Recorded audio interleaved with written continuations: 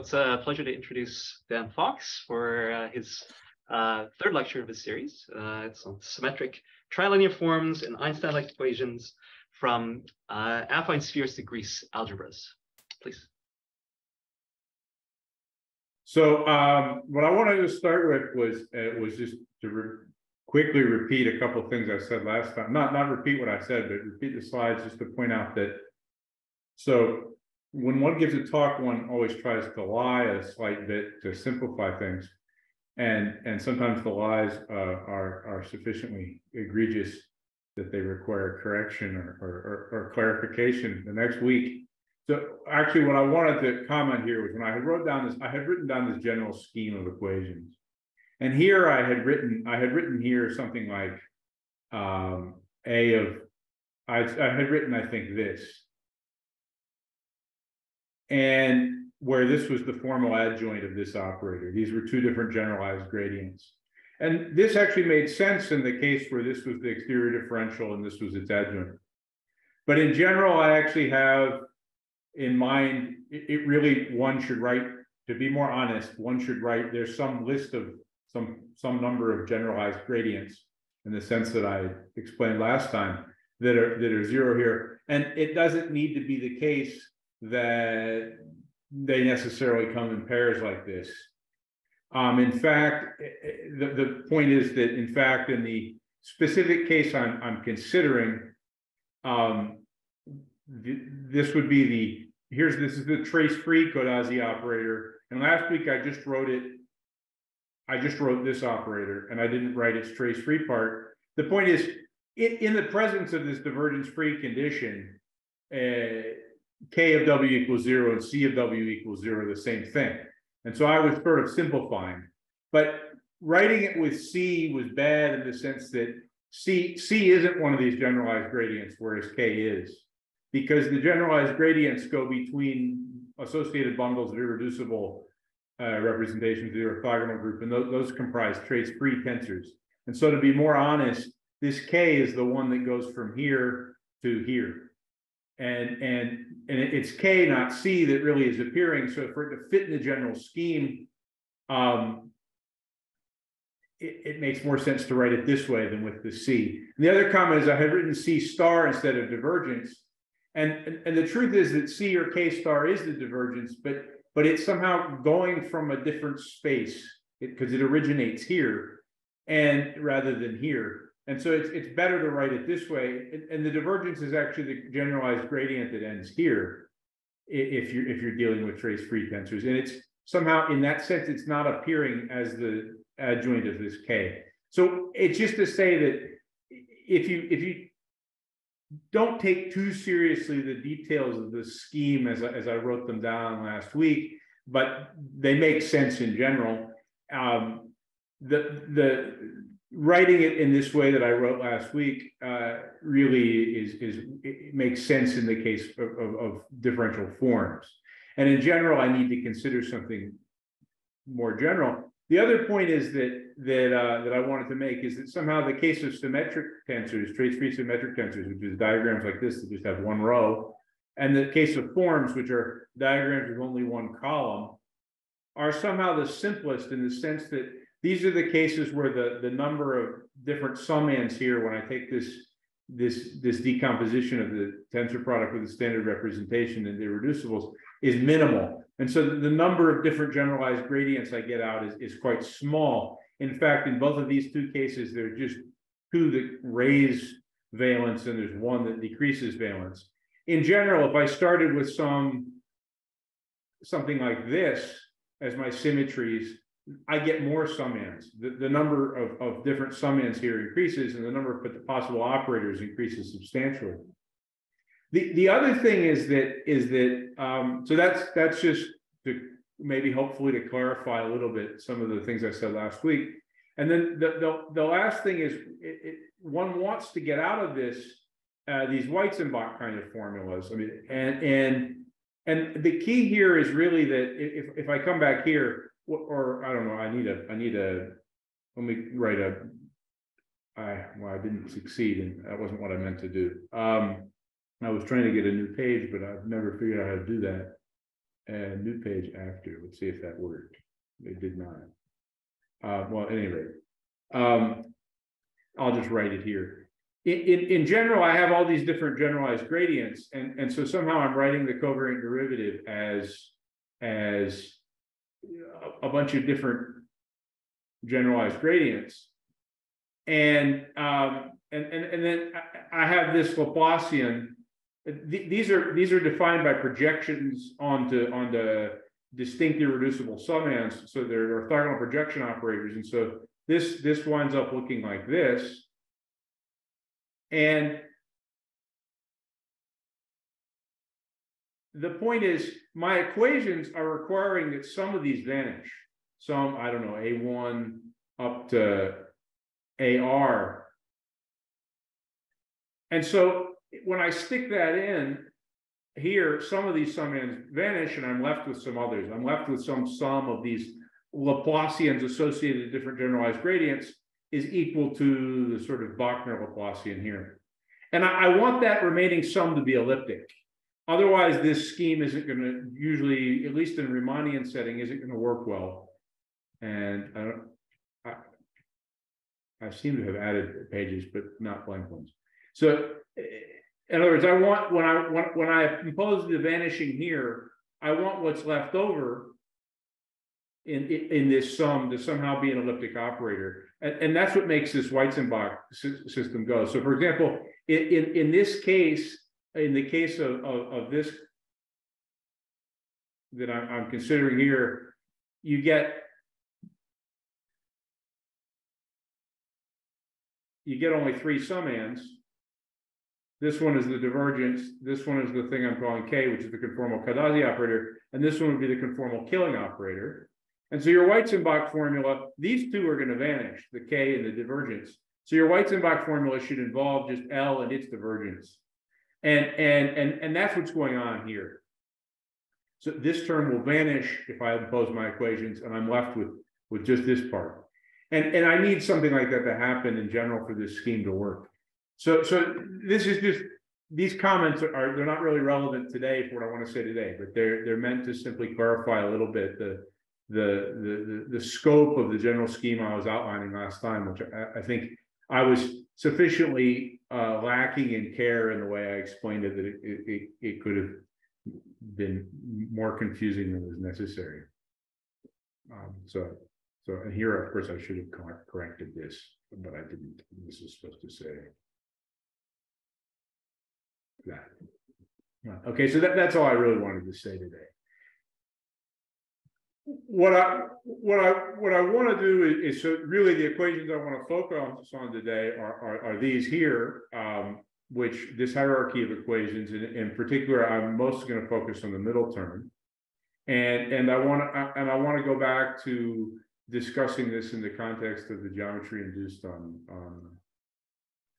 hypersurfaces in affine space, and so since I'm going to review a little bit what I was talking about last time. And not all of it, but those of you who were not here last time should probably be able to follow, I hope. So let me start again with this notion of an AH structure. So AH, this is abbreviating affine hypersurface, and it's a pair comprising a projective structure and conformal structure. And the definition is like that for a Weyl structure. For each representative connection in the projective structure, each representative metric in the conformal structure, there's a one form that satisfies this condition. So if I didn't have the anti-symmetrization here in INJ, this would basically be the definition, one way of stating the definition of a Weyl structure. But I do have this anti-symmetrization. So this is a class of structures that includes classical Weyl structures. And I stated a lemma last time that says we can distinguish a particular representative connection from the projective structure by requiring this condition between the two possible ways of tracing the covariant derivative of the metric. This left-hand trace is basically just the covariant derivative of the log of the determinant of H, if you like. You have to interpret that because the determinant of H is a density, but it makes sense, and it just equals this up to some factor in front. And And there's, of course, this other way of tracing the covariant derivative of H, and you impose some condition like this, and it removes your freedom of varying the connection within its projective class. And I showed that last time I explained that in the case of the structures induced on a hypersurface in flat affine space, this condition actually picks out in some way the affine normal via the connection it induces on the hypersurface. And so this terminology that follows is basically just exactly as it is for Weyl structures. I guess in calling this one form a Faraday primitive, I'm following an old paper, Calvert-Banks. I think this terminology is relatively standard. My sign convention here, I'm not sure if it is or not. So I'm calling it, if I have a representative metric, I get a one form, which is just this with this normalization in front of 1/2n, where n is the dimension of the manifold. And this is essentially, like I say, the logarithmic derivative of the determinant.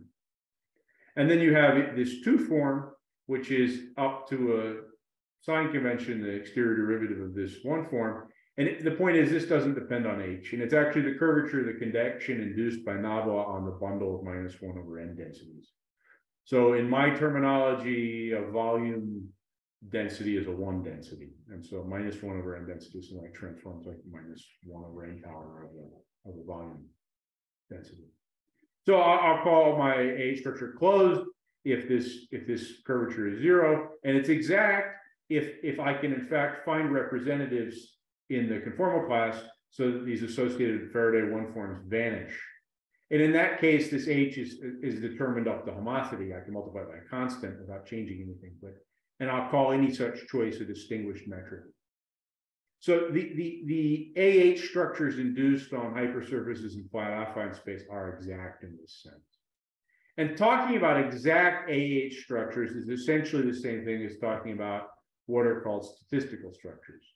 So this is more familiar to some people. So a statistical structure is just a pair. Now it's just a metric and a connection that satisfy this condition. This condition is very similar to the condition that I used in the definition of the AH structure. There's just no Faraday primitive. And so you can see immediately that if H is a distinguished representative of an exact AH structure, well, it determines with the aligned representative of the AH structure a statistical structure. And well, you have to be a little bit careful because a statistical structure is usually said to be special, and I think there's other terminologies too. If the associated volume density or two density here is parallel, and in general, the problem is that when I have a statistical structure, I can think of it as generating an AH structure to say this connection generates a projective structure, this H generates a conformal structure, and it follows from this condition that they satisfy this compatibility for any representatives. But it need not be the case that this connection satisfy this normalization here, which I call the line. That will be true in the case that the statistical structure is special, but in general, it's not true. So that in that sense, statistical structures are slightly different than exact AH structures.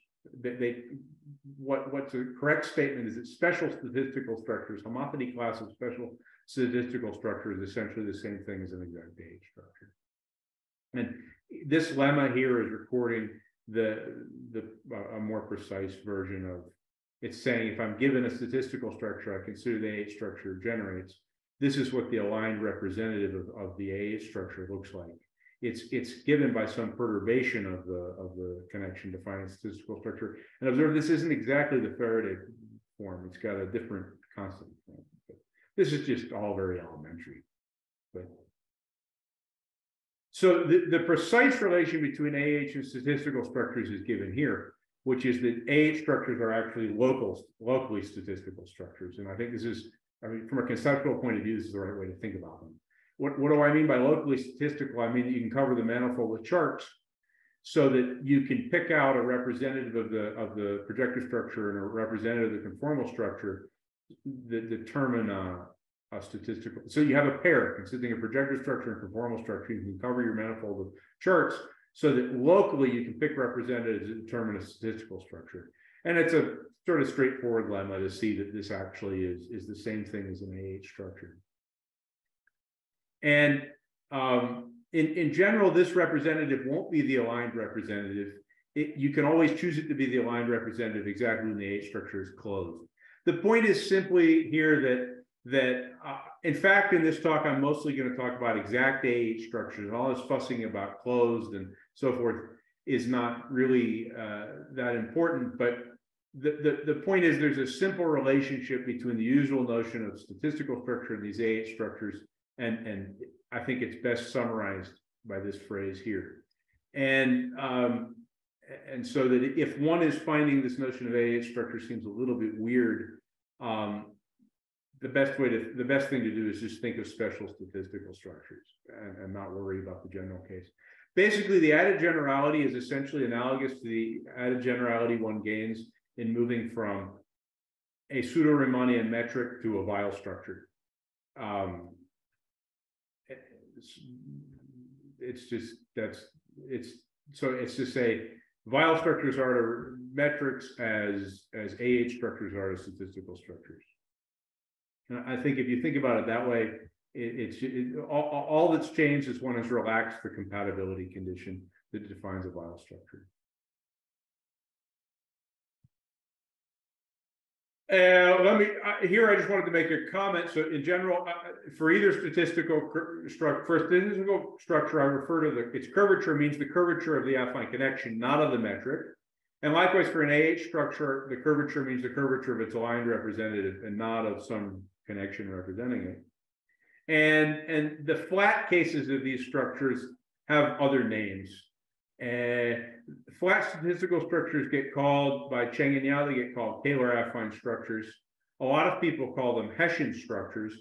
I prefer to use the word Hessian. So why? Because if the connection is flat, then this condition here essentially means that at least locally you can find a potential for the metric. You can write it in this form at least locally. And so a lot of people will call that Hessian. I prefer to reserve the terminology Hessian for when the potential is globally defined, and that's a slight subset of the Kähler affine class. So I'm thinking of Kähler affine structures is really synonym of locally Hessian. And one can check that locally Kähler affine is the same thing as an AH structure, which is projectively flat in the sense that this representative connection is projectively flat. And very special classes of these, such as the flat special Hessian structures, are often called solutions of the Witten-Dijkstra-Verlinde equations, which are also called the associativity equations. There's a big literature about these, although there one usually admits singular solutions. And it's a different world, and the basic references, the basic references there are papers of Dubrovin and collaborators, and there's a book by Manin also. And that's a whole other world, and I don't want to talk about it. And this notion of Majan parametric I'll mention if I have time at the end of the talk. I'll come back to it. So just to give an idea of the generality of this notion of AH structures, here's basically a way to construct it from data that's more comprehensible. So in general, if I have an AH structure with Faraday in a representative metric with associated Faraday 1 form, then the definition means that this trilinear form is completely symmetric in all three indices, and it's trace-free. And it follows that if I raise indices using my metric and I take this tensor like this, then this no longer depends on the choice of metric. And so I like to call this the cubic torsion. It's essentially equivalent to this trilinear form. The trilinear form, though, rescales when I rescale H. So yeah, when I change H, this transforms, and so does gamma, and they compensate.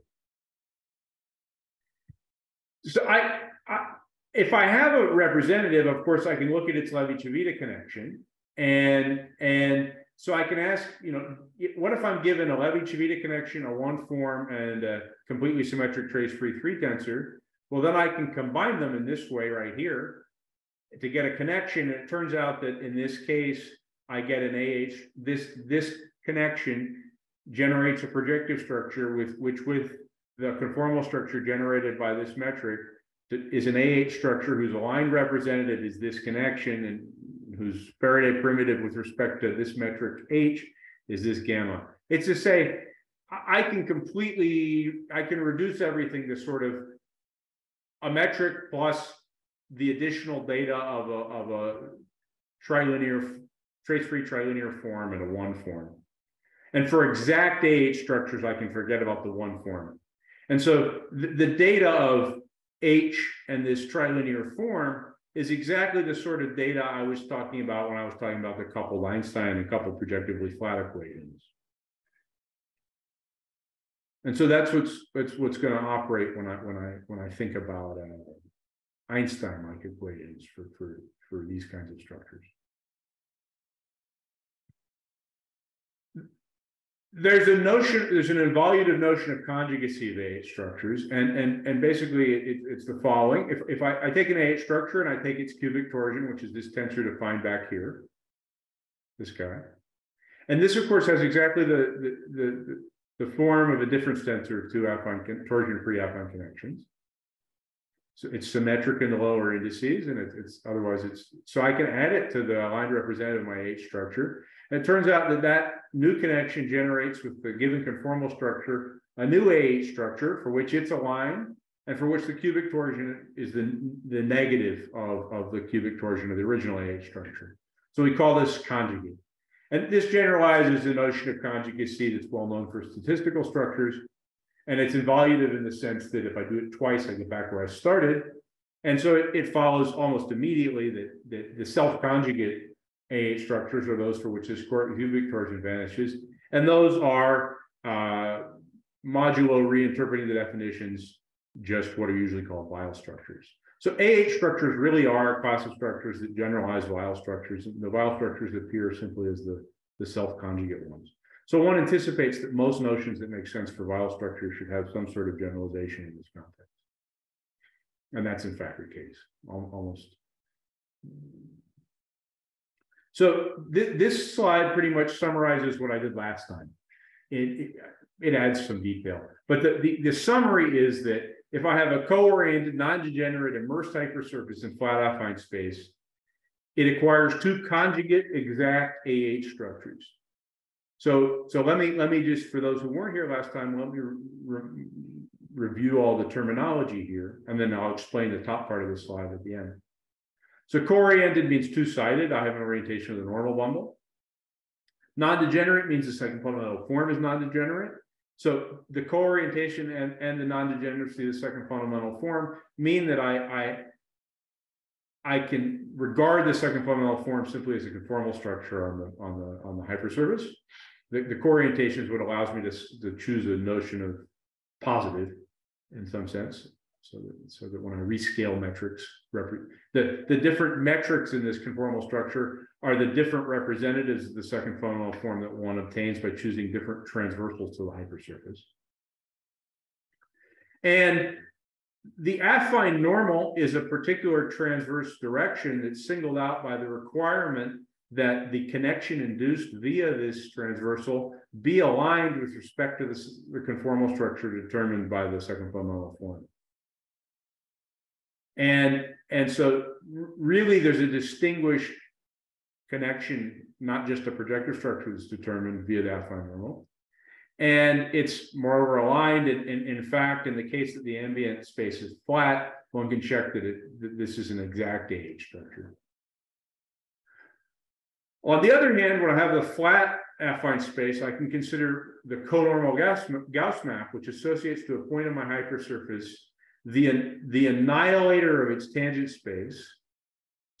So the dual of a flat affine space is a vector space in a canonical way, and here I'm sending P here to the annihilator of the tangent space at P. And the plus here means I can do this in a way consistent with the co-orientations. so that I can actually I can view this as a ray. And so here I get a projective sphere. This is just a projective sphere. And I can pull the flat projective structure on it back via the conormal Gauss map to get a projective structure on M. And it turns out that this projective structure constitutes, with the given conformal structure, the AH structure conjugate to the one that's induced via the affine normal. That this is true is some computations one has to do, and I haven't shown them. They're all relatively elementary things, but one has to do them. They're not the kind of things I think most of us can do in our head. So there is actually something to check here. These aren't self-evident statements, I think. The reason this pullback makes sense is that the conormal Gauss map is an immersion if and only if the second fundamental form is nondegenerate. That's also a straightforward exercise that one has to do to make sense of all this. So the upshot is that you get this pair of conjugate AH structures, and this is actually what motivates calling them affine hypersurface structures in general. What's special about these is that one of them is projectively flat. So I like to say that the one induced via the affine normal is conjugate projectively flat, but the point is one of them is projectively flat. And this actually is what characterizes locally those AH structures that are induced on affine hypersurface, is that the conjugate one is projectively flat. And so if you want examples of AH structures that aren't locally equivalent to those induced on hypersurfaces in a flat affine space, you have to work with ones that aren't projectively flat or conjugate projectively flat. And those exist. We'll see some later. The other thing at the top of this slide is just to say that, in fact, all this works more generally. I don't need to be working in flat affine space. I need to be well, not all of it. The conormal Gauss map part doesn't, but the first part does. So if I have an ambient manifold with a fixed affine connection, it doesn't have to be flat. I can always make sense of the affine normal, as I explained last time. It's determined by this condition in terms of alignment of the induced connection. So to say this story about the induced conformal structure, that really doesn't depend on anything involving the flatness of the ambient connection. And the affine normal definition that I gave in terms of you pick a transversal so that the induced connection is aligned with respect to this conformal structure continues to make sense in full generality here. And the induced structure will actually be AH, which means that it satisfies this compatibility condition here. Well, there I need some condition on the curvature of the ambient connection. And what I need precisely is that the trace-free part of the normal curvature, where I'm taking traces with respect to this conformal structure, vanishes. This is a little bit technical, but the point is it works if this ambient connection is projectively flat. In particular, the first line here, this part of the story, makes perfectly good sense if instead of a flat connection here, I have something like the Levi-Civita connection of the Fubini study metric on a sphere or of the hyperbolic metric. So that those are other contexts. In those cases, it's not obvious how to make sense of the conormal Gauss map, and this side fails. But the point is, one gets further examples of such structures that way. So it's just to say that, in fact, this setup makes sense more generally, and so there's some reason for the extra formalism here beyond just speaking about statistical structures. On the other hand, when I'm in the context of flat affine space, I could just as well say that my co-oriented non-degenerate hypersurface requires a pair of conjugate special statistical structures. The induced AH structures are both exact, and so I can regard them as special statistical structures, and one of these is projectively flat. And the conjugacy is essentially the same notion. It's given in the same way. I'm just using the specific trilinear form associated with this. Right, it's basically the same definition. I'll denote the curvature of things associated with the conjugate connection by writing a bar over it also. So really, this slide is just, it says the same thing as the previous slide. Only thing that's changed is the language. And the other thing to observe is here. So really, I think of this as I have a segment. Here I have Nawa. Here I have its conjugate, and halfway in between, I have the Levi-Civita connection of H. Okay. So that's the way to think, and this is in the space of affine connections on the manifold. And so, in particular, the Levi-Civita connection is related. I hope I put the minus in the right place here. I think I did.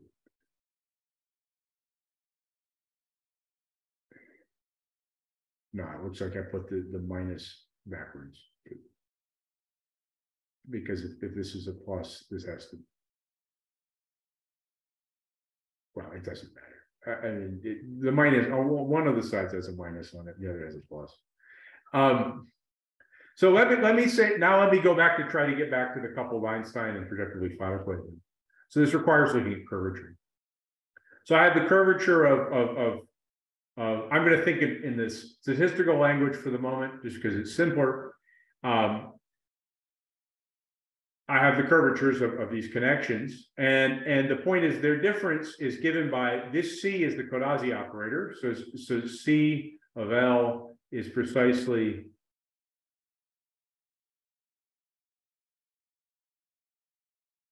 that. And so it's the Codazzi operator associated to D, to the metric. Okay. So a straight, and then tracing that, these are the Ricci traces, means that the Ricci curvatures of these connections are related by the divergence of the trilinear form. So we say that the curvature is self-conjugate if the curvature of novel and its conjugate are equal, the tensors are equal, and we see that that's equivalent to the trilinear form being Codazzi with respect to D. So maybe I should say with respect to the Levi-Civita connection. And likewise, the Ricci curvature is self-conjugate if the trilinear form is divergence free. Again, with respect to D. And the proof is a little computation. Basically, what you do is here you're taking the derivative of you're using the statistical condition, and you take the second derivative of the metric, and you skew it. So here this is just the Ricci identity, I guess it's usually called, for the connection that expresses the curvature of the connection. Here I'm raising, lowering indices using the metric. And this, of course, is just in this form, and I rewrite that in terms of the Levi-Civita connection. So here, there's some terms vanishing that you have to work out. I mean, these are equal is actually a computation, but that's just so I guess the Codazzi operator up here should have a 2 in it, the way I'm writing things on this slide, it looks like. I can never remember if I put a 2 in my definition. I think earlier in the slides I didn't, but apparently here I was using it. So, and then on the other hand, you can directly compute how the conjugate curvature and the original curvature are related. So this is we have to focus on here are the indices. Here they're in the opposite order from here. Okay. And so when you combine this stuff, you get out this first relationship. And when you trace it, the point is the curvature, there are 2 ways you can trace it. You can trace that give sort of independent traces. You could trace on I and J, and that's how I define the Ricci trace, or you can trace in the middle indices, and it turns out that equals the Ricci trace of the conjugate curvature. Their traces, the scalar traces, are always equal. But in general, the Ricci traces are not. And then down here, what I've written are so again, I have Nawa bar, and in between D. And my D looks like my Nawa, but it's a D. And here, Ream and Rich are the curvature tensors of D and its Ricci trace. And they're expressed, this is basically the Kulkarni-Nomitsu product. So this is something like this.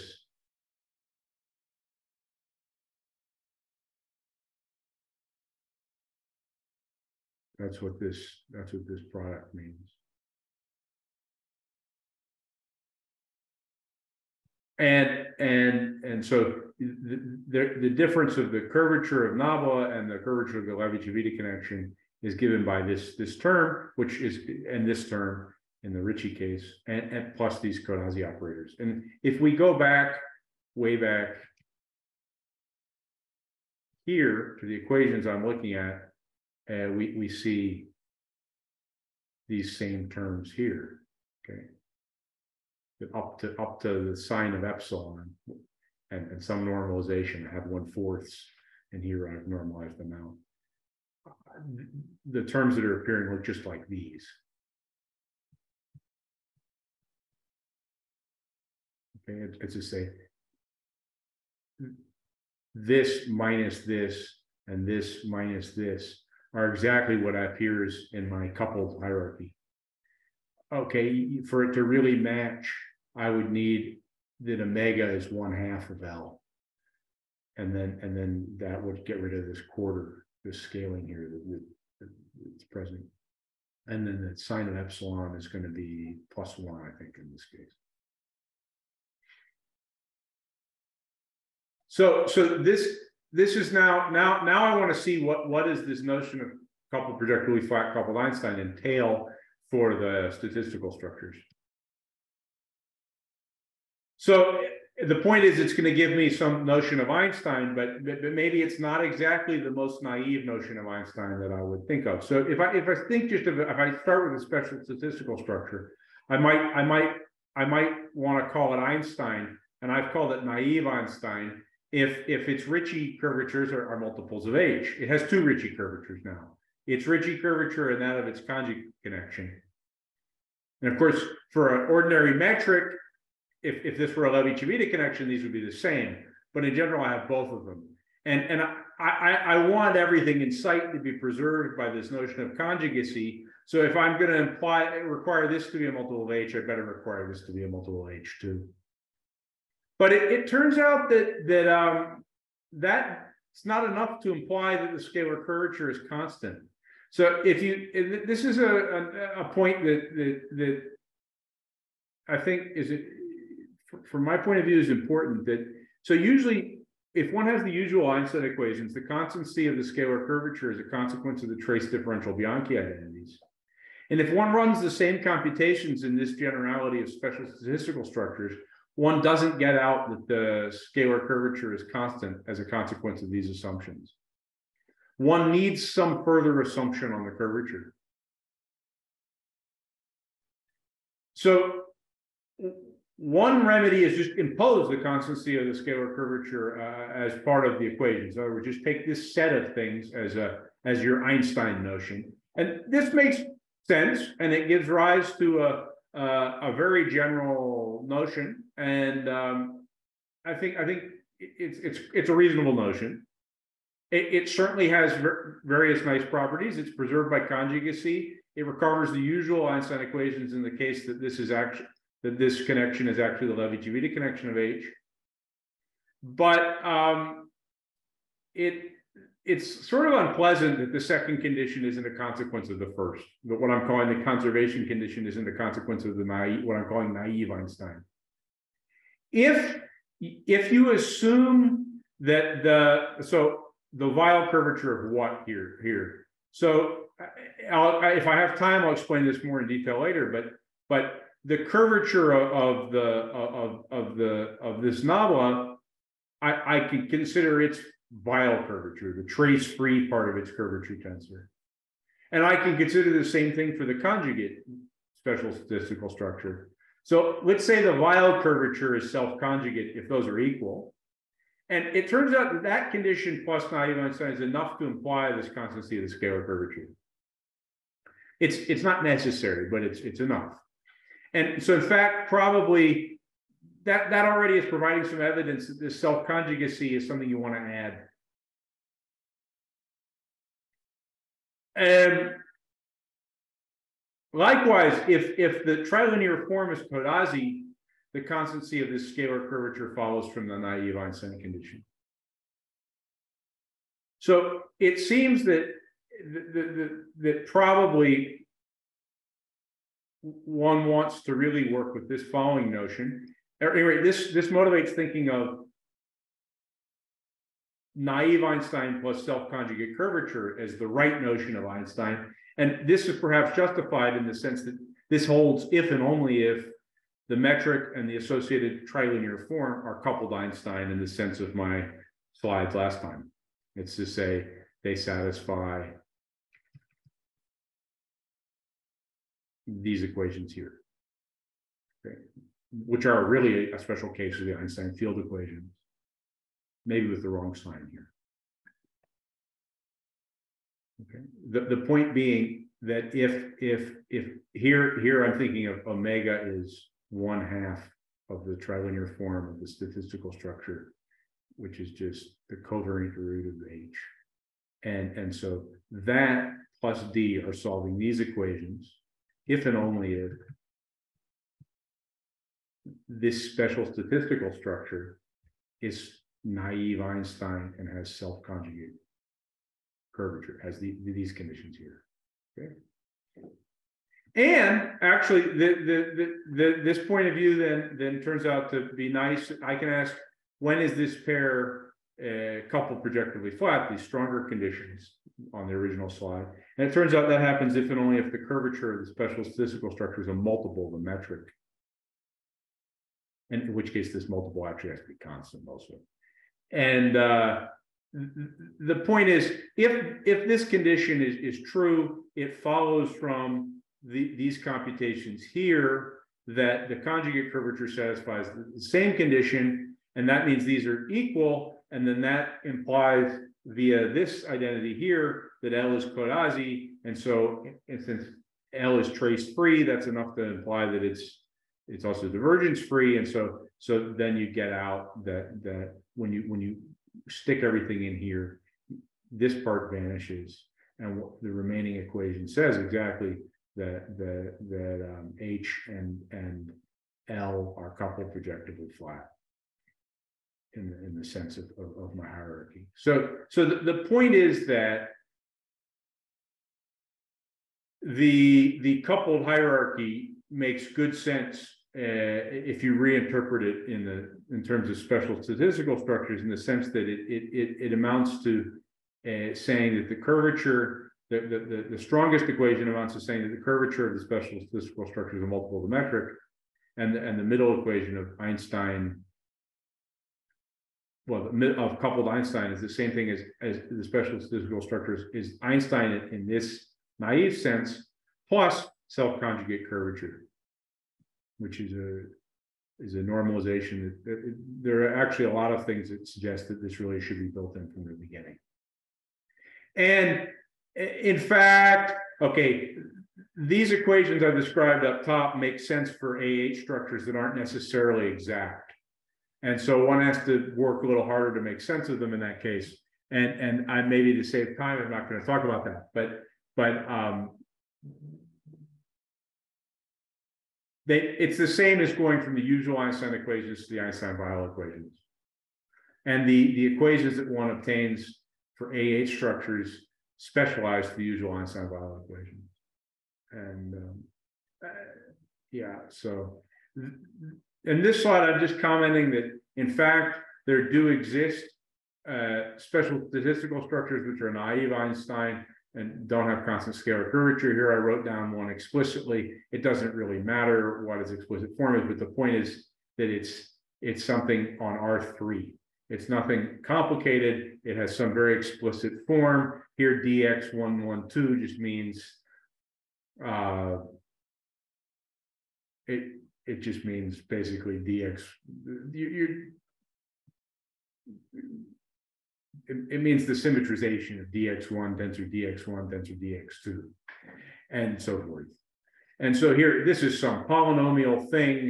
It's linear in the coefficients, and it's easy to check that this is a trace-free, divergence-free Quadrasi tensor, and that you get out of this a naive special Einstein structure, but it's not Einstein. Its scalar curvature isn't constant.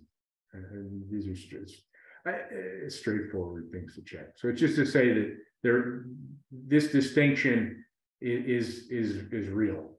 Okay, so that's all there. And then here's the relationship with affine geometry that provides, I think, further justification for regarding this as a right notion. So you have a non-degenerate coordinated hypersurface in flat affine space is said to be an affine sphere if its affine normals meet in a point, which is called its center, or a parallel, in which case we say its center is infinity.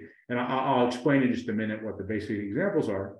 But the basic result here is that for the special statistical structures induced on such a hypersurface in flat affine space, they're Einstein with self-conjugate curvature if and only if the hypersurface is an affine sphere. And these conditions, if the hypersurface is dimension at least 3, these are equivalent to, in fact, they're both, one of them is always flat, projectively flat, and it's equivalent to the requirement that both are projectively flat. So actually, this yields solutions of the coupled projectively flat equations, and in fact, it gives a lot of them. And so let me explain that on that requires some comment about this notion of affine sphere. So this notion of affine sphere is the notion of ambilic hypersurface in affine geometry. It's to say this statement is equivalent to the affine shape operator defined in terms of the affine normal as a multiple of identity, which is the usual definition you use of ambilics in Euclidean hypersurface geometry. Of course, in Euclidean hypersurface geometry, hypersurfaces in Rn, in Euclidean space, umbilics aren't very interesting. They're just pieces of spheres and hyperplanes. But one could fear that the same is true in affine geometry, but it's not the case. And let me skip a couple of these slides and go to this one. So here's a description of affine spheres in the convex setting. So one said, as I said, that one calls it a proper affine sphere if the affine normals all meet in a point, and in the convex setting, one can distinguish the case where that point is inside is on the side to which the hypersurface curves, or in which case one says it's elliptic, or on the side away from which it curves, in which case one says it's hyperbolic. And so it's an old theorem of various people, and full generality due to Calabi, that elliptic affine sphere for which the induced equiaffine metric, Blaschke metric, is complete is necessarily an ellipsoid. And in this case, the induced metric is just the Fubini study metric, and there's nothing interesting happens. The parabolic case is when all the affine normals are parallel. And again, in this case, in the convex setting, one has, due to the work also, I always leave out, but I shouldn't, the name of Orloff, which also belongs here, these are just elliptic paraboloids, and the affine metric is flat. So again, nothing interesting is happening in these two cases. But in the hyperbolic case, one has, in fact, a theorem of Chang and Yao that says that if you take any convex domain whatsoever and you take the cone over it, okay, and it's a sharp cone, then you get a foliation of the interior by affine spheres, which are hyperbolic. Their center is down here at the vertex, so their affine normals all meet in this point, and they're asymptotic. So that this foliation is like this. It looks just like the picture you get in the Minkowski light cone, and they foliate the interior. And it's due to Calabi that in this case their metrics have non-positive Ricci curvature. So these guys look somehow like hyperbolic space, but they're not hyperbolic. They're different. And this is extremely general. I mean, I can do this for any pointed cone. So this gives a very big class of affine spheres, and consequently of Einstein, a couple of projectively flat AH structures or special statistical structures. In the non-convex setting, there aren't general existence theorems like this one, as far as I know. This comes from solving some Monge-Ampère equation, and so ellipticity plays a very fundamental role in all of the results announced. Ellipticity in the PDE sense plays a very fundamental role in the convex setting. If I go to the non-convex setting, one knows how to construct lots of examples, but one doesn't have systematic existence theorems, so far as I know. And it would be very interesting to say them. And I put, so I put on the next slide, I put some further comments. Maybe let me make this comment here first. In the elliptic setting, actually, Kartag showed recently, this was 5 years ago, that if you have a convex domain like this, you can find an elliptic affine sphere that goes to the boundary and is centered on what's called the Santa low point of the domain. The induced metric on this is no longer complete, but other than that, it's as general a theorem as the Chang-Yao theorem. And so in some sense, the elliptic case is richer than it first appears also. The other comment here is that one gets compact examples, at least in the Riemannian setting, via this theorem. So the basic idea is this now fits into the world of parabolic geometry. So by a flat projective manifold, I mean a flat parabolic geometry of a certain kind. One calls it, so I mean that it's got an atlas of charts with transition functions, which are projective general linear transformations of projective space. And it's properly convex if its universal cover is a properly convex domain. It means there's an affine chart in projective space in which contains the universal cover, and you can choose that chart so that it's a bounded convex domain.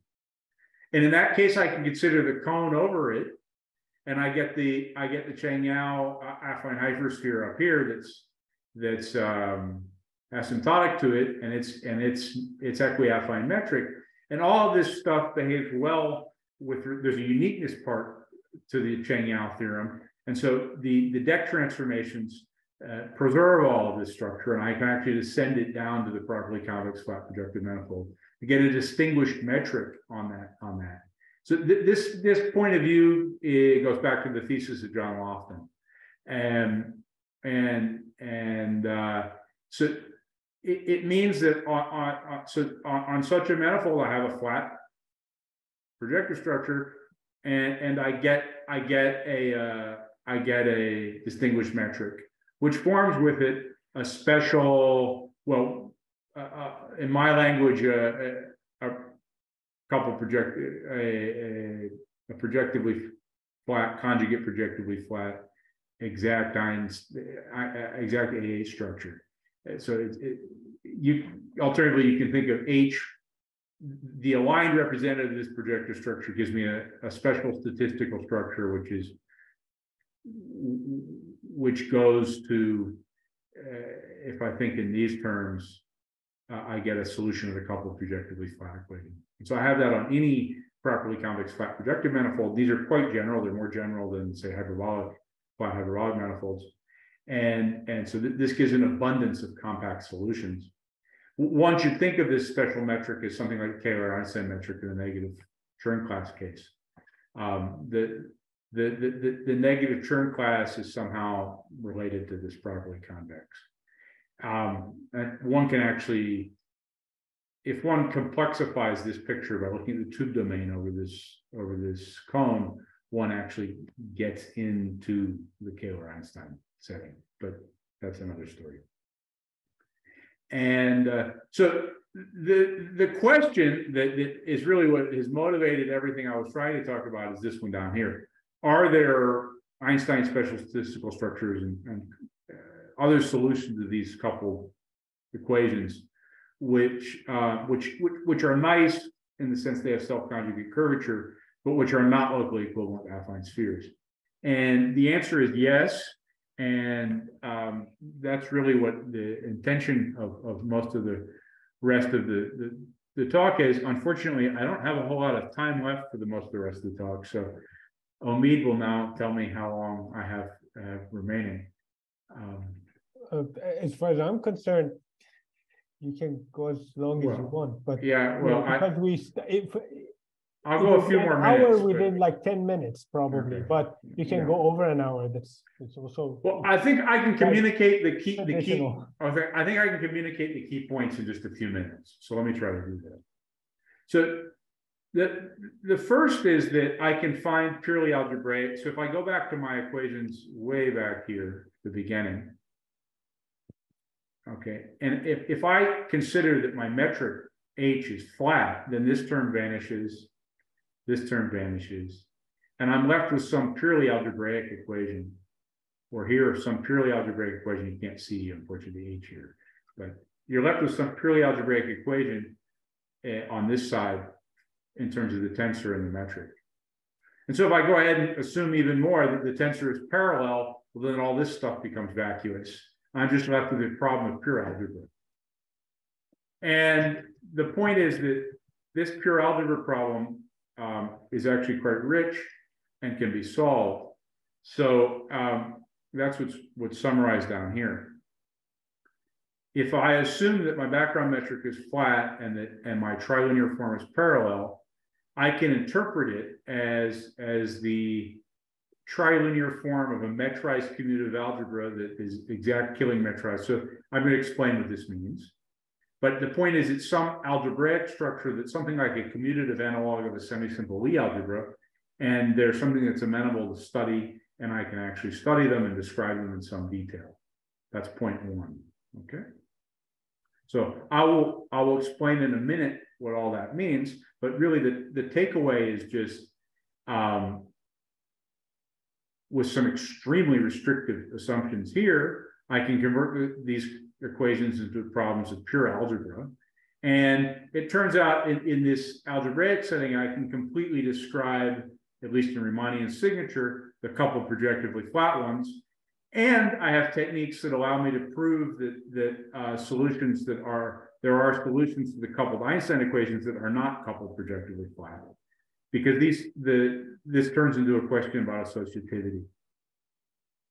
Okay, that's observation one, and I'll come back to say a little bit more about this in detail in a moment, but I'll come back to that. The other is that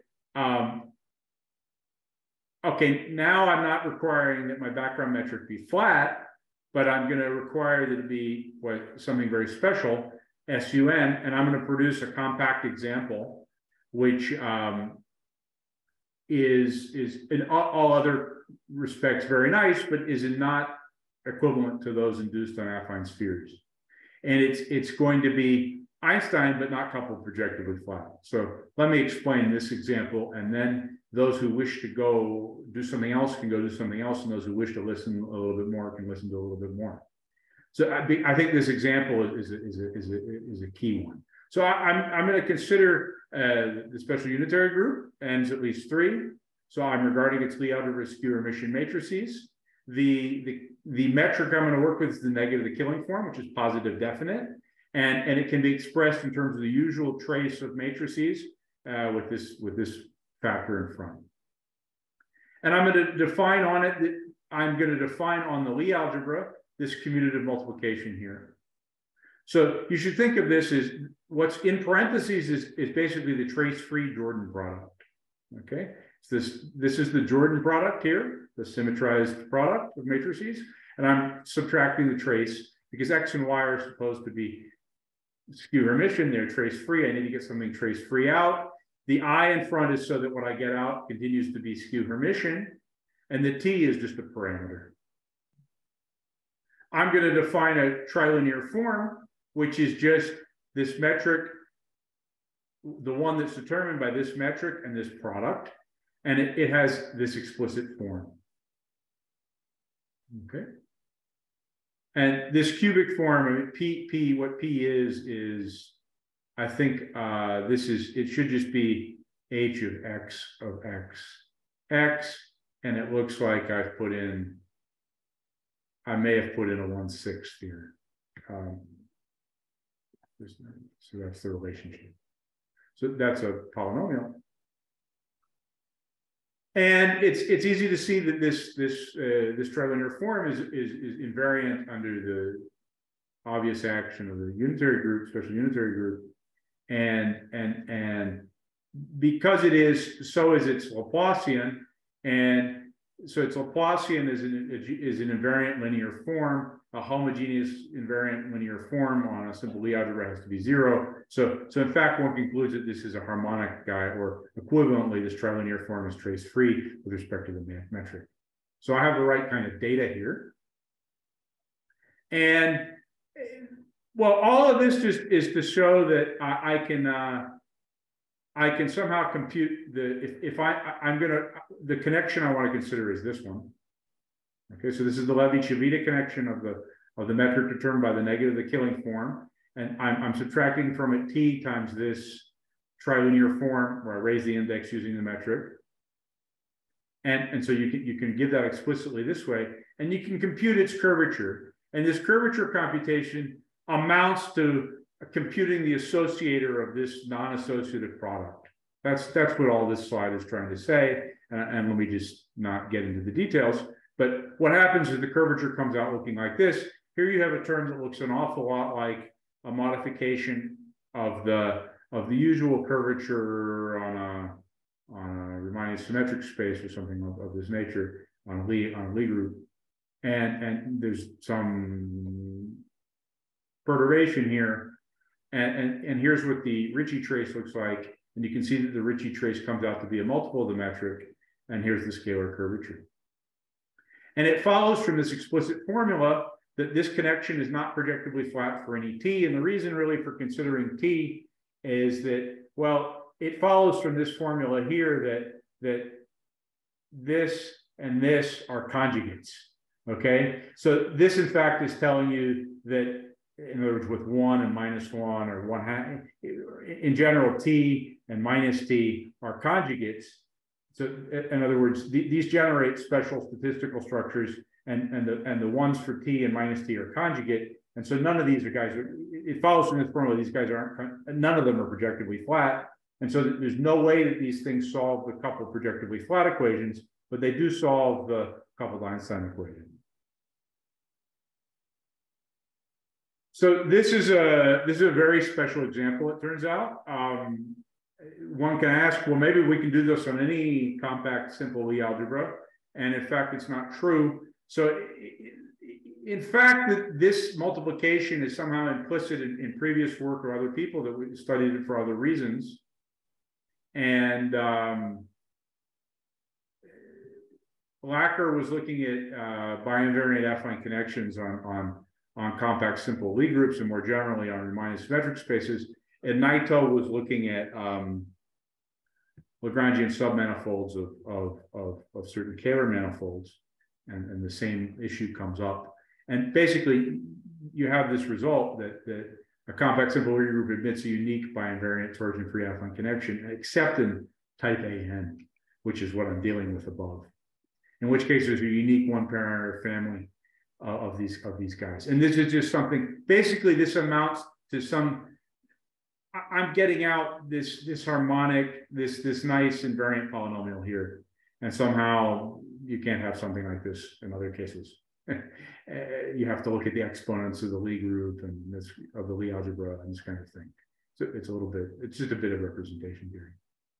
The other comment here is that, in fact, the SUN fits into a series of similar examples that exist on Riemannian symmetric spaces, and precisely they're these Riemannian symmetric spaces. So SUN is actually the C, the one that corresponds to the complex numbers.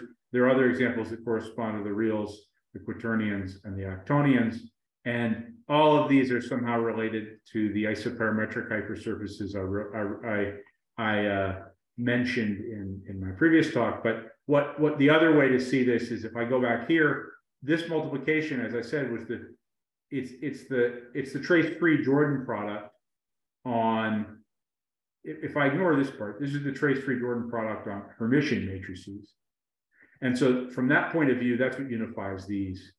Essentially, the connection in all of these cases is I'm looking at the trace-free Hermitian matrices over the different real Hurwitz algebras, R, C, the quaternions, the octonions, where here n is 3 in the case of the octonians. And I'm looking at it with the trace-free Jordan product.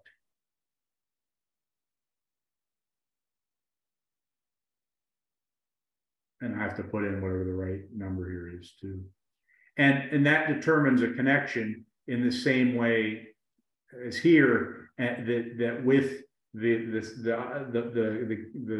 metric that comes from these as Riemann symmetric spaces actually gives me further examples of these that have exactly the same properties stated here, and for which one can prove that they're not coupled projectively flat and they're not projectively flat. And the proof is essentially the same in all the cases. One can compute the curvature and just see explicitly all of these things.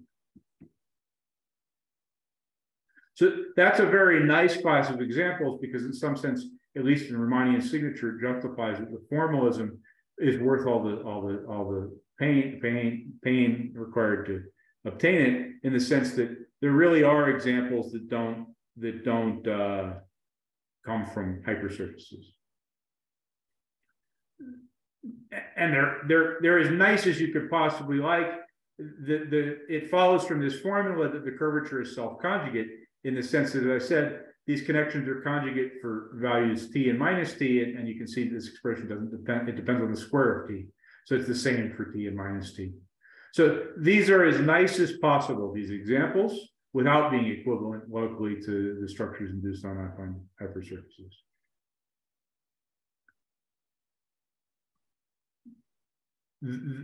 They probably have analogous, there are probably analogous examples in other signatures. I haven't checked. Okay. But it would be natural to do so.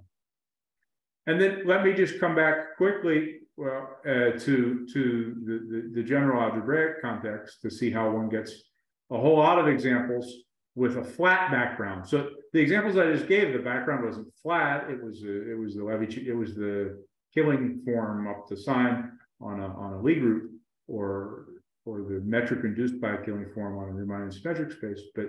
But so these examples in that sense are somehow less nice in the sense they're not compact, but they're general. And the point is that if I assume that I have a flat background metric and my trilinear form is parallel, then it's equivalent to the following algebraic data. So I'm looking at a commutative multiplication, which doesn't have to be unital, doesn't have to be associative, it's just commutative. And I have a non-degenerate symmetric bilinear form, which is what I'm calling a metric, but now this is a constant thing. I'm just in the vector space world. And I'm going to write L of x for the analog of what would be called add in the Lie algebra setting. So it's like the adjoint map. It's the left multiplication endomorphism. And I'm going to call my algebra exact if the trace of these left multiplication endomorphisms are 0.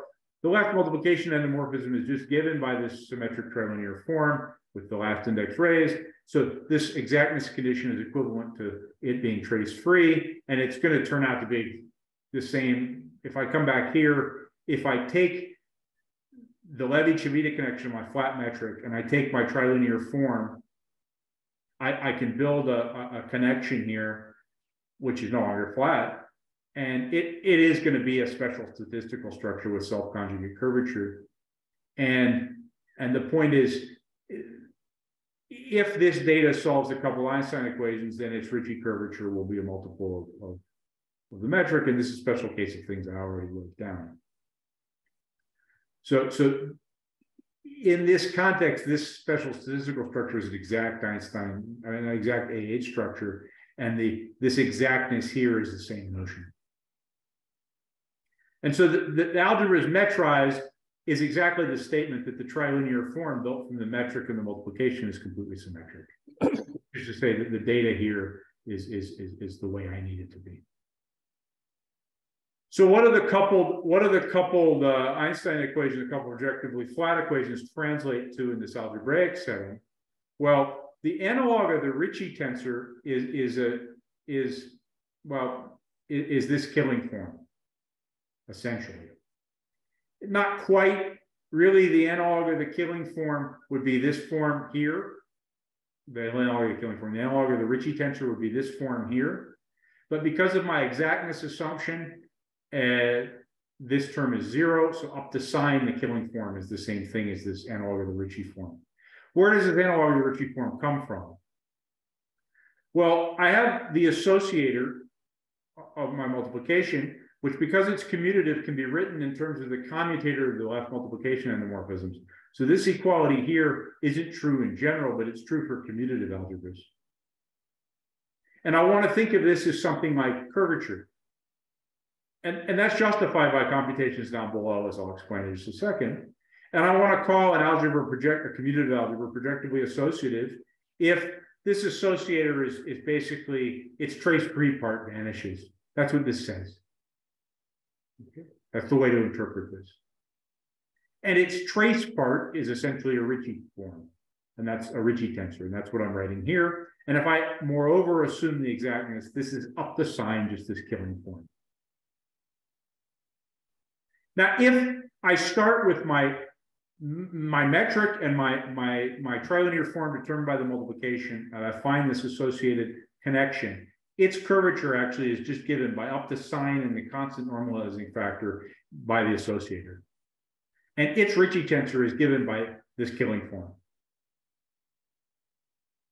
So those are just computations. It's a change of perspective that's operating more than anything deep. And then one sees that the coupled projectively flat condition for these guys is exactly equivalent to this algebra being projectively associative, in the sense that this condition up above is satisfied. And the coupled Einstein equation is exactly equivalent to this guy being killing metrized with its killing form equal to a multiple of the given metric. So killing metrized means the killing form is invariant in the sense that this trilinear form associated to the killing form is invariant. This is the same notion of invariance that one has for the killing form on a Lie algebra. What happens is for commutative algebras, it's no longer automatic as it is in the case for Lie algebras, the invariance condition. And it has to be regarded as a structural condition. So the reason all this is interesting is I can characterize the coupled projectively flat solutions in this context. I'll state that on the next slide. And I can check whether something's projectively associative. And so I can write down a whole ton of solutions to these equations that aren't projectively associative. So let me just quickly say what those two results are, and then I'll stop. Okay. So the basic theorem is that if I have an algebraically closed field, or the real numbers, an n-dimensional commutative algebra, which is killing metrized and projectively associative, it's isomorphic to some particular algebra. What this algebra is it's an n-dimensional algebra, which I like to call them simplicial. It's generated by n+1 idempotents that sum to 0 and whose pairwise products satisfy this condition. And this appears very special and strange, but in fact, these algebras were considered a long time ago by Rob Griess and Keharada in the context of looking at models of finding algebras on which finite groups act as automorphisms. And the special feature of these algebras is that their automorphisms are the symmetric group on n+1 elements acting as permutations of these idempotents. And so, but the point here is that there are non-trivial algebras which solve the equations of interest, the coupled projectively flat equations in every dimension, but and they're unique up to isomorphism in Riemannian signature. This all should, well, this doesn't suppose Riemannian signature actually. This supposes this, or yeah, I mean, there's some assumption. And then the next observation is that there are many examples of coupled Einstein solutions, killing metrized things that are not projectively associative. And the most spectacular example is the Griess, what's called the Griess algebra of the monster finite simple group. So the monster finite simple group is the largest of the 26 sporadic finite simple groups. And it was constructed by Griess as the automorphisms of what in my terminology is a simple, exact commutative algebra of this many dimensions, which is a lot. It follows from calculations made by Titz and Conway that this algebra is killing metrized in the sense that I defined before. And there's actually a generalization of this.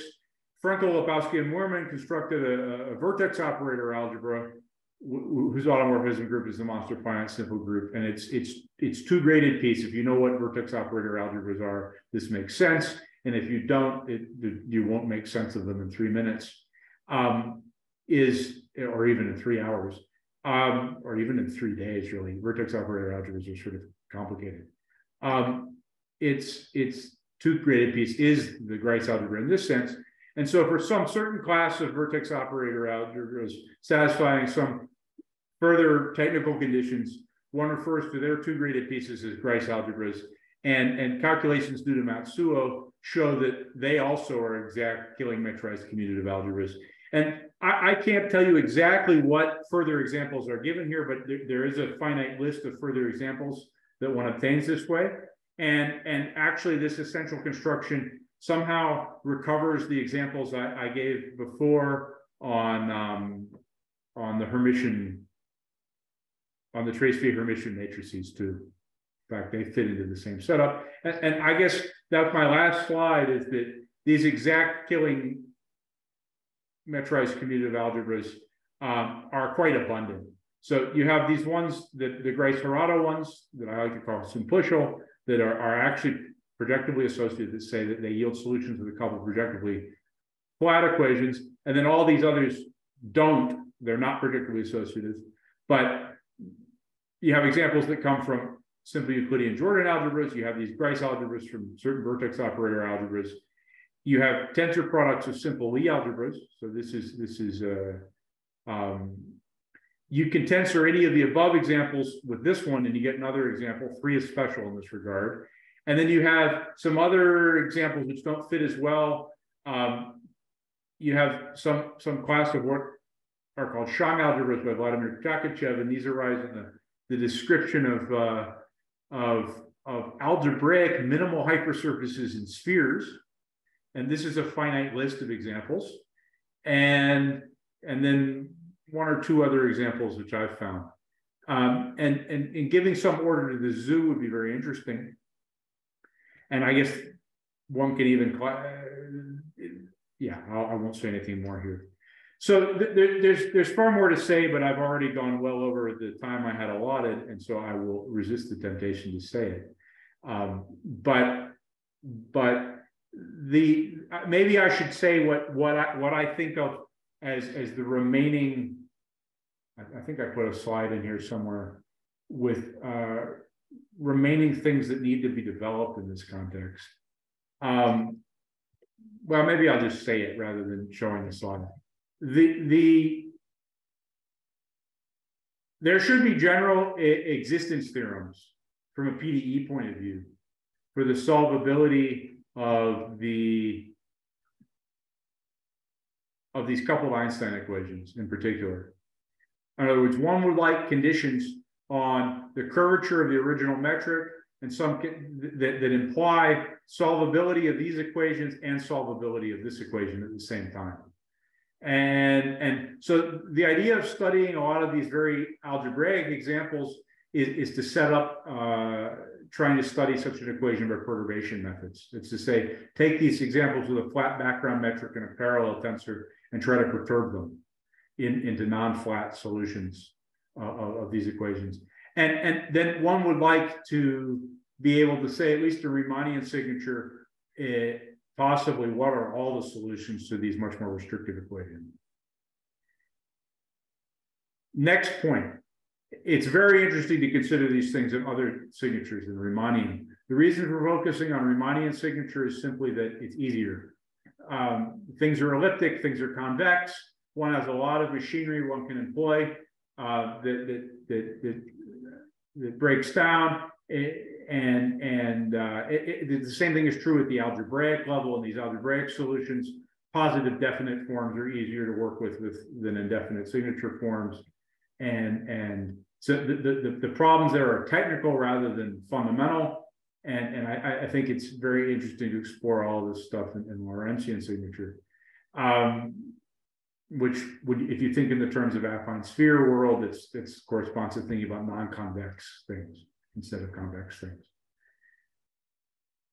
And so that's those are maybe for me and then actually I've given some homogeneous examples, but I think that, for instance, trying to classify, at least at this level, homogeneous solutions is viable. At this level, of course, even classifying homogeneous Einstein metrics in the usual sense is a very hard and broad problem. So that, as stated, is probably too general, but one can at least examine what are, try to find interesting examples beyond those, some of those that I've described. But anyway, I should stop talking because I think I've probably exhausted the audience more than once already. So I'll do so. If any of the audience is still there. Are there any questions for Dan?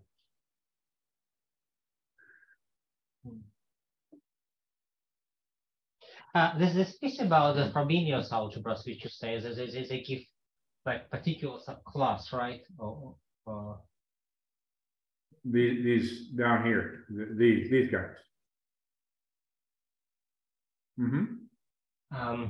Yeah, I mean, are these things classifiable, right? I think, well, so I mean, if it depends on what generality one is talking.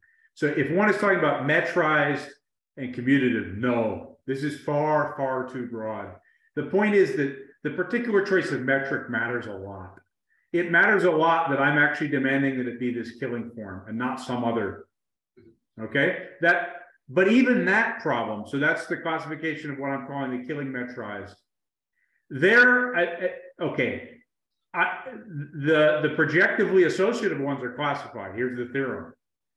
And I can actually, over the real numbers in dimensions less than 4, I can tell you what all the solutions are. They're these guys. And when you get to 5 dimensions is where this example here kicks in. And these are radically different than these examples down here. These have an automorphism group, which is an Lie group. These have automorphism groups, which are symmetric groups or finite. And if you start looking at the list of examples, I'll put stars next to the one where the automorphisms are Lie groups. And here it sometimes, it depends on which examples I'm looking at. And then these ones here have automorphisms that are finite. And one starts seeing that probably the general classification, even for these algebras, is a hopeless problem. But with some further conditions, it may become a reasonable thing. And there's a kind of dichotomy that operates there's something that unites these examples, which is something called the Norton inequality, which is a kind of positivity of curvature in some sense. And it distinguishes them from this example, which somehow has some sort of curvature or non-associativity that's negative. And so I think that, for instance, the simple exact guys here, so actually the Norton inequality isn't really true with the exactness. I have to add a unit. It's a little bit complicated, but basically this plus some condition like this might yield a class where some classification problem is tractable. The general problem is actually still too general. I mean, how to say it, even if you think of just ordinary Einstein metrics, right? Once you get to dimension 5, it's just too big to say anything. I mean, to say anything. One can still say some things, but one has to start refining one's question.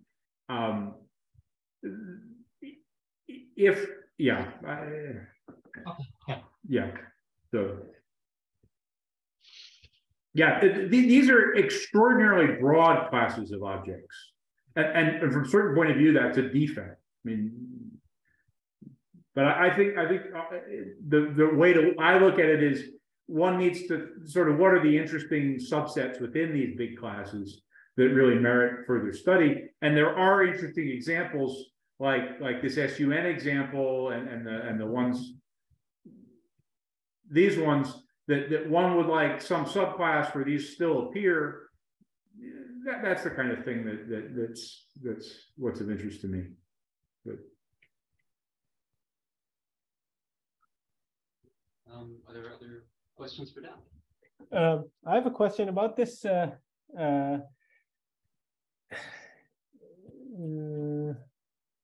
These non-convex affine spheres. Is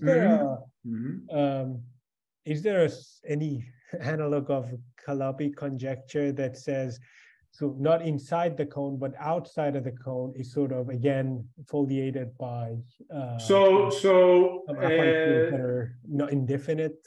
So they're space-like, not the precisely what's lacking is the analog of the Calabi conjecture in the following sense. This theorem and all these theorems reduce to solving some Monge-Ampère equation. Okay, and in fact, I can show you the equation because I wrote some further slides where I wrote it down. Let me see if I find it here. It's this equation. You solve this on a domain, on a convex domain. So precisely what Cheng and Yao, and then somehow from this U you construct your affine sphere. And it turns out that's equivalent to solving on the, if you go up to the cone level, it's equivalent to solving this Monge-Ampère equation here, okay? Which is, this is the determinant of the Hessian of some function is a constant, essentially, okay? And these formulations, without the convexity, continue to make sense. And so the boundary conditions maybe don't work, but this part does, and this part does. These continue to make sense in the non-convex setting. To say, the construction of affine spheres from solving some Monge-Ampère equations continues to make sense. Precisely what you don't have, what's not clear are the right sort of boundary asymptotic conditions to guarantee existence and uniqueness of solutions, and how to set all that up. And then the other problem is that you don't have, there's good technique for solving, these are fully nonlinear equations. There's good technique for solving these things in the elliptic setting, but there is technique for solving them in the non-elliptic setting, in the non-convex setting, but I know nothing about it. It's definitely not as well developed. And so if you go back to the convex setting back here, I mean, the point is, this theorem of Cheng and Yao, Calabi actually conjectured this theorem as such, with the right hypotheses and the right conclusion in the paper where he proves this. Okay, he states the theorem as a conjecture. And so one had very clear what one needed to prove. It was just, it's technically very hard to do. And the reason it's technically hard to do is the solution of this Monge-Ampère equation that I'm describing here, or showing you here, this one, is the estimates required, the a priori estimates required for this are sort of a real version of those required for in Yao's solution of the Calabi conjectures in the negative Chern class, first Chern class case. And they're essentially the same estimates. They go back to Calabi in some form, but getting them, and it's hard work. And so when you go to the non-elliptic, non-convex setting, you're lacking a lot. Somehow is the answer.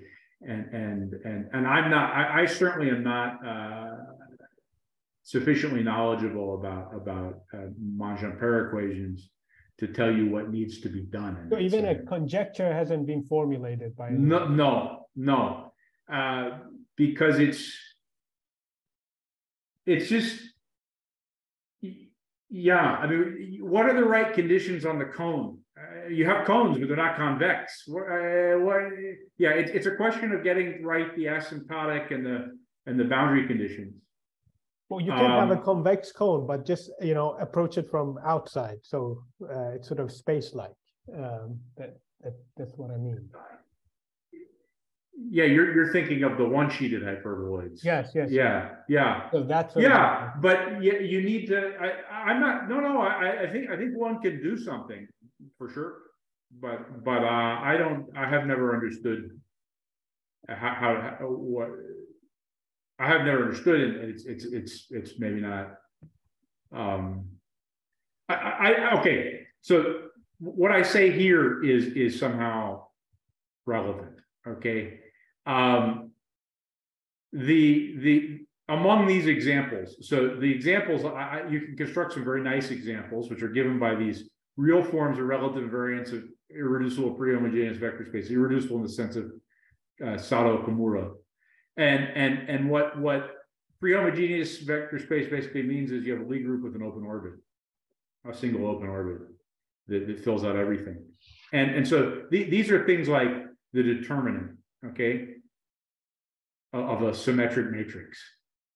Okay, and it also, you get the one of the examples that occurs here is the Minkowski column. Okay, this one, the model for this. So my point is, these are your models. These are your models when you go to other signatures. And there are a bunch of them. I mean, this gives you a list of 25, 26 examples, families of examples, better said. And so, you know, probably the place to start is in the Lorentzian signature case, which is probably the most interesting next case anyway. But the point of looking at examples like this, and the Roland Hildebrand has some similar constructions, that these kinds of very nice symmetrical model solutions can serve as models for the PDE problem.